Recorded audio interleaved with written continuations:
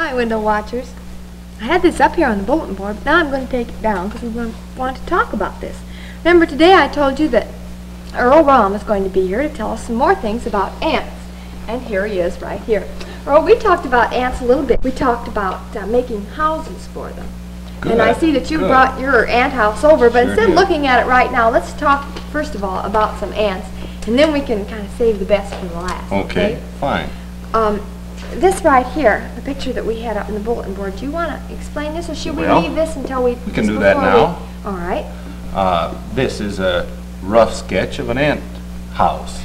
And you notice this is the ground level running across here, and this of course is down in the ground. We've kind of cut a surface across there, and these two, this is the center of the ant hill.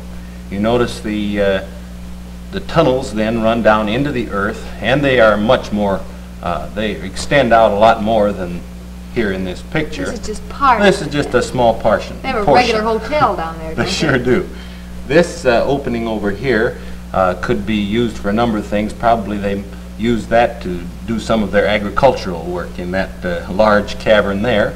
On down further here we have some openings where they are probably nurseries, where the right here? Right there, where the worker ants have carried the young ants to the various nurseries and are feeding them different diets as they grow. They may transfer them from one nursery to another one and give them a different diet. Now, are they born right here in these little nurseries? No, the queen lays the eggs over here on this side in the, well, I don't know quite what we would call that. Right there? The queen's house, maybe we'd call that, or the queen's room. Yes, she lays her eggs there, and then the worker ants carry those eggs from there over into some of the other rooms in the ants' colony. They just pick the eggs up one at a time, then probably go right up here, and then carry them down here, and drop them over there. Over there. They don't drop them, though. They handle them very carefully. Very careful. Well, I suppose, seeing his eggs, they probably would break. I doubt if ants' eggs are as touchy as hens' eggs. Well, now, ants' eggs, are they covered like a hen's with a hard shell? With a hard shell? No, they're not. They're very soft. And they hatch rather soon into the young ants, which are very small, of course, and they're white. And if any one of our audience here has seen these ants' tunnels, they've noticed the little white things that many of the ants pick up and run with when they open an ant colony.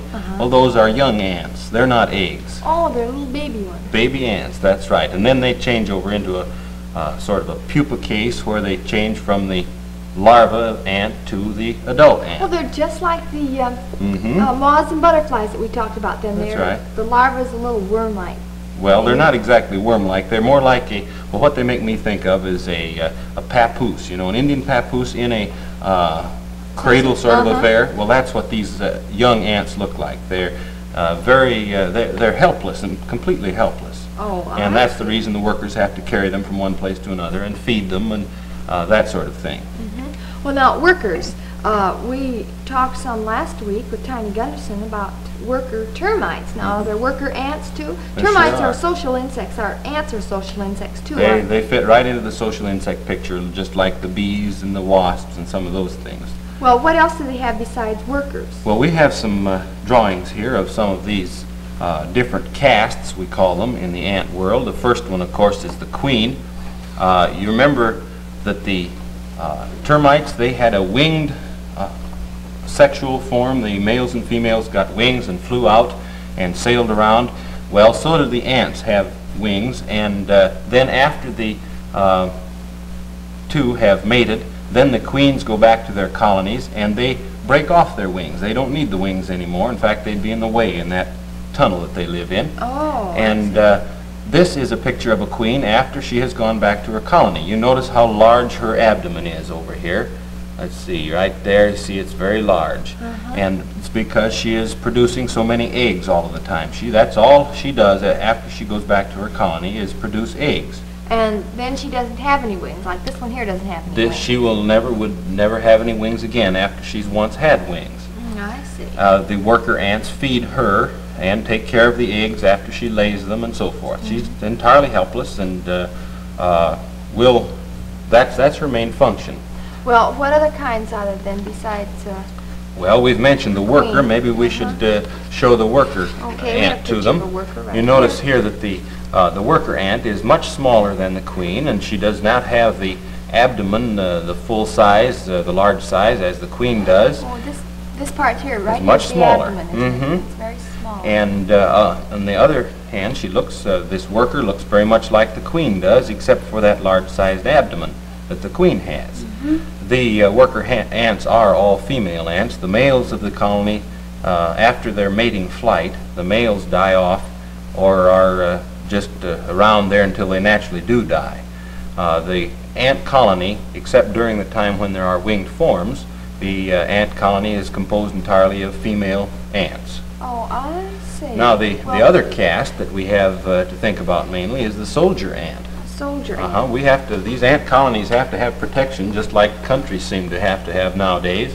Termites had soldier ants too. That's not soldier ants. Oh, I mean soldier termites. Soldier termites, that's right. What's the Well, the main difference between these, this isn't exactly what we'd call a good drawing, but it serves the purpose, I believe.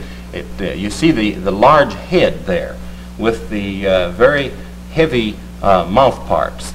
right here, is this the mouth? Yes, Tooth? those are, we call them mandibles or teeth. teeth? They, of course, are what the soldiers use to protect the colony. They use those big mouth parts to crush other insects. Once in a while they are useful too. Some ants will eat seeds, and the soldiers will crush the seeds for the rest of the colony. rest of the colony, I But it's see. usually they use them to protect themselves. Well, now, what do ants have to protect themselves against? Well, mainly other ants.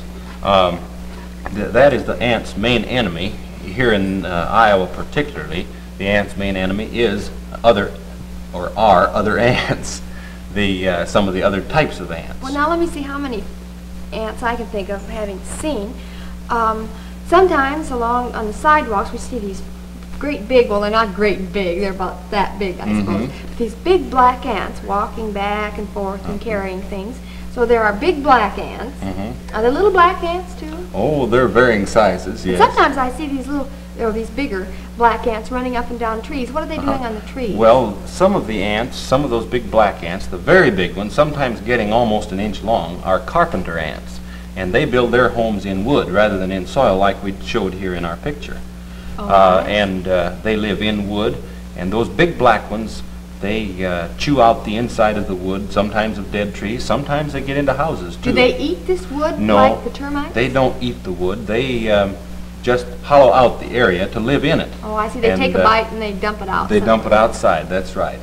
They just use it to make the house from. Well, now, I've been wondering, you mentioned that the male ants died sometimes down inside their little hotel or underground, wherever they're living.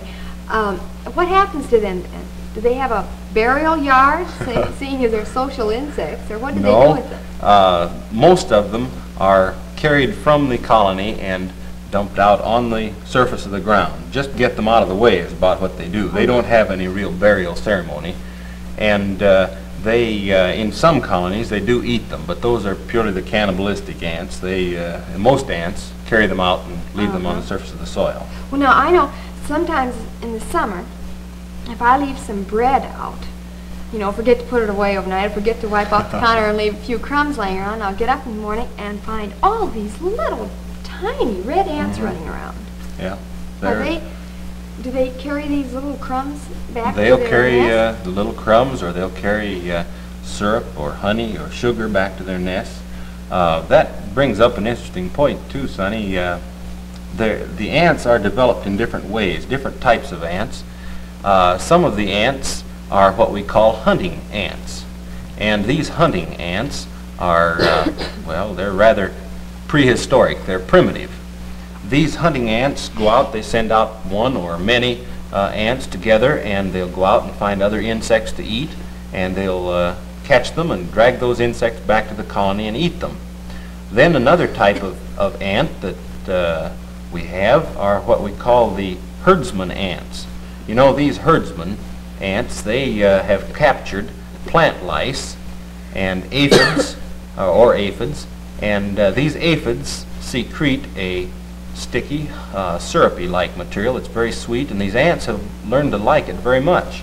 And so they've captured some of these plant lice and taken them back to their homes, and maybe in one of those caverns like we showed in our drawing, they have kept some of these herdsman ants, so there's some of these plant lice, so that they can milk them for their honeydew.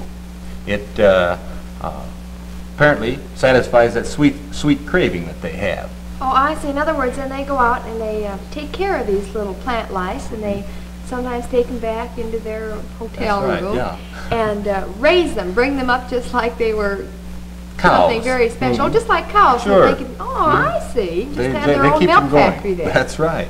Well, that's very interesting. Another type of ant is the well, we call them agricultural ants, because they have learned to like a particular type of moss or fungus, and they have taken plantings of this moss or fungus back to their colony, and in some of these underground caverns, this moss or fungus will be planted on rotting leaves or pieces of wood, and then they'll have their own crops right there in their colony. They eat that moss or fungus. Oh, so some of them are really farmers too. That's exactly what they are, Boy, they're smart little fellows, aren't they? Very much so. Well, I see you have a picture here, Earl, of an ant and a termite. Let's look at this picture again, because I can remember one of the differences between an ant and a termite, and I remember that this difference, one of the differences is that an ant has what you call, wasn't it a wasp-like waistline? Very narrow waist. Very narrow in here, and the termite is just straight up and down there. That's right.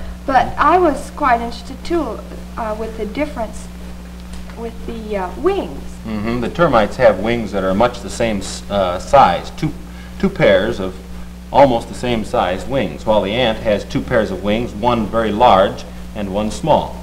Maybe we should unveil our house here, Sunny. Let's do. I told the window watchers that you might be bringing over your ant You notice house. we have it covered with paper so that the ants will work a little bit along the edge of the glass so we can see them. Oh, that ant house is just like the one that we Yes, just like the one you built, or showed them the other day. Talked about yesterday. And this is where you drop them in, right? Well, we put them in. We took this top board off to put the dirt and ants in there. Maybe you can see here on the glass. Can you point out that little opening in the soil there, full of young ants? Right there. There are probably several hundred young ants right there in that little cavern, I suppose you'd call it.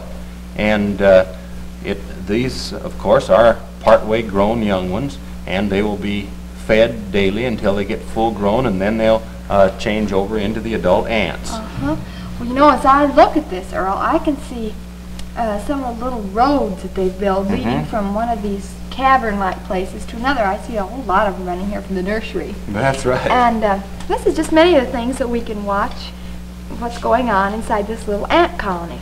And I want to thank you very much for coming over. I've learned a lot about ants. I didn't know they had so very many activities going on. So thank you, Earl, for coming over, and we'll see you again, okay? Goodbye now.